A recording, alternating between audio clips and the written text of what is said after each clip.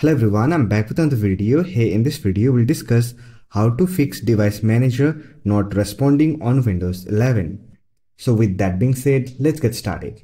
If you're not able to open device manager using the traditional method, that is by searching device manager on Windows search, then this video is for you. Here I'll show you different method to open and fix device manager not responding on Windows 11.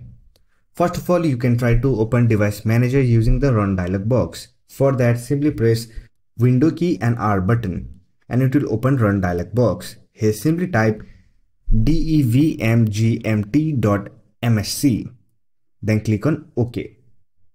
This will open device manager on your system. By following this method, if you're still not able to open device manager on your system, then you can open device manager as administrator.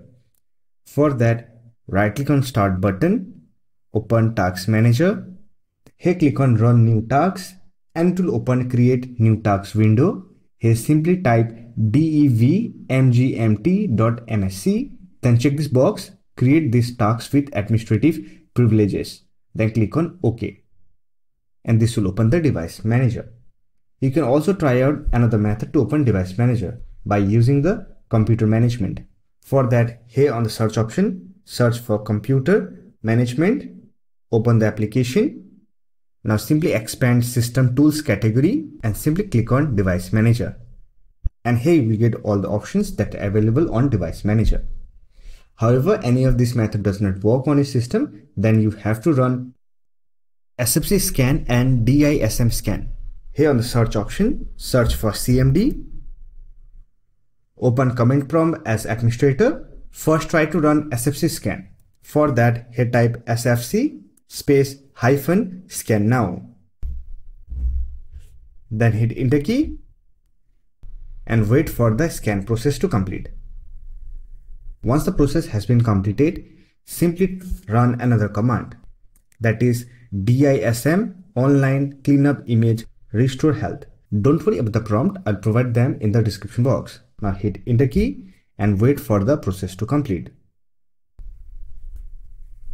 Once both SFC and DISM scan has been completed, simply close the command prompt.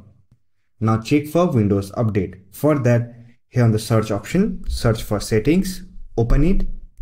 Then here click on Windows Update and click on check for updates. If there is any pending Windows Update, simply download it and install it on your system. After that, restart your system. For that, right click on start button, click on shutdown or sign out, then click on restart. After that, you will be able to use device manager on Windows 11. I hope this video was helpful to you. If you found this video helpful, don't forget to hit that like button and subscribe to the channel for more videos like this. Bye for now, see you next video.